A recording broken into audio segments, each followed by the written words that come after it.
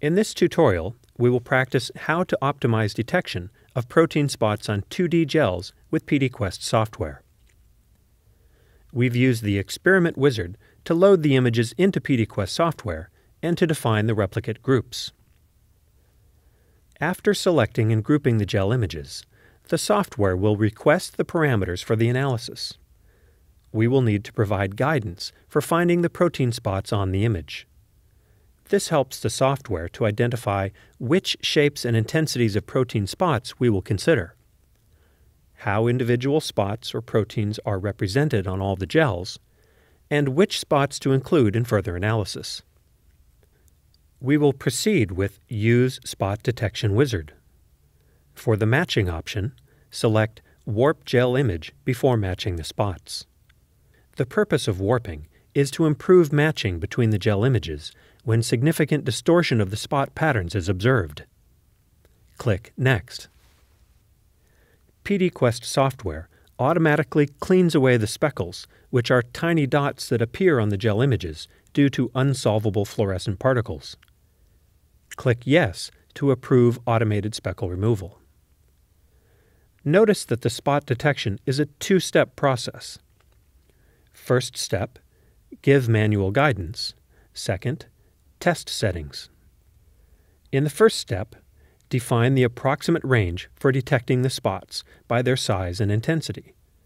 Select the largest spot, left-click on the icon, and drag the frame to select the entire spot. Select a faint spot by clicking on the icon and then clicking on a faint spot. This will give the software our visual parameters for the intensity and size range for the identifiable spots. Don't be too concerned with precision in defining which is the faintest or which is the brightest. We will use the Advanced tab to fine-tune the range for spot size and intensity. In the second step of the spot identification parameters, click Find Spot Centers. The spots detected, based on your settings, are now marked with yellow crosses. Click the Advanced tab. Here, we will optimize the spot detection parameters to detect the spots that were missed in the first round of detection when we used the visual parameters. We will optimize the parameters by changing the sensitivity, size scale, and minimum peak to detect more spots. As you alter these parameters, watch the spot count change each time you change the value for the parameter. Note that by increasing the sensitivity, the spot count number is increasing, and we will continue until the spot count stops growing. Typically, the sensitivity is set somewhere between 8 and 25. Adjust the size scale to 3 to increase the spot count. Set the minimum peak height. This is the minimum peak intensity that a spot must have to be identified. When you lower this parameter, more faint spots will be detected.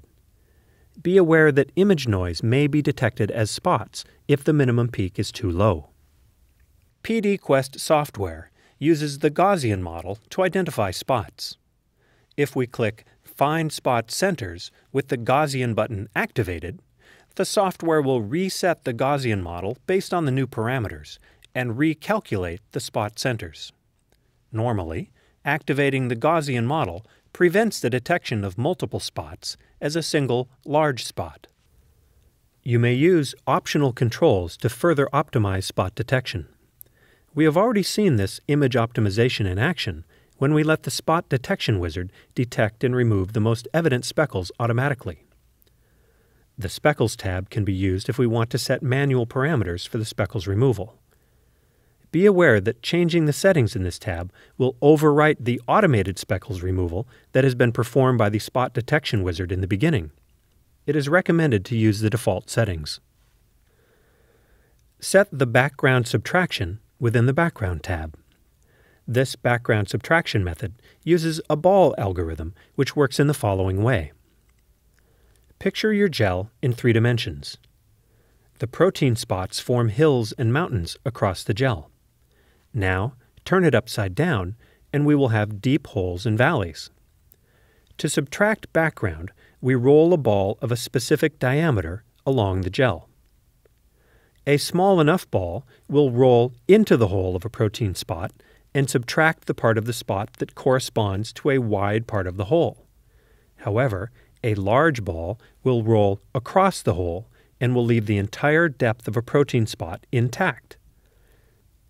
The radius of the background subtraction ball will define which part of the protein spot, if any, will be removed from the image analysis, together with the rest of the background. We have set the radius of the background subtraction ball in step 1 when we selected the largest spot. Notice there are numbers for the largest spot size at the bottom of the background tab. If you make the radius of the rolling ball smaller than these values, the ball would roll into the large spot and identify it as background. In this case, an entire spot or a part of it might be removed from analysis. Click the Streaks tab. To activate streak removal, select the vertical and horizontal parameters. They are related to the size of the largest spot. Activating this function will increase the processing time, but will prevent inclusion of streaking artifacts into the protein spot analysis. The Smoothing tab contains the image filters, which are set based on the fact that we are working with 2D gel images. There is no need to change these parameters from defaults. Click Find Spot Centers to see the results of the changes of the detection parameters.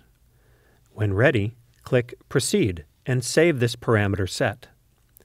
The parameter set can be reused for other experiments that are run with the same amount of protein, same gel type and stain, and imaged the same way.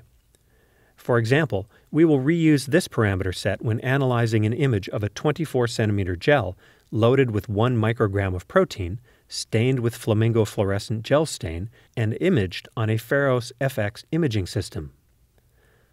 If we were to load a gel with 150 micrograms of protein, we would not use this parameter set because our largest spot would have a larger diameter. Click OK to save the parameter set.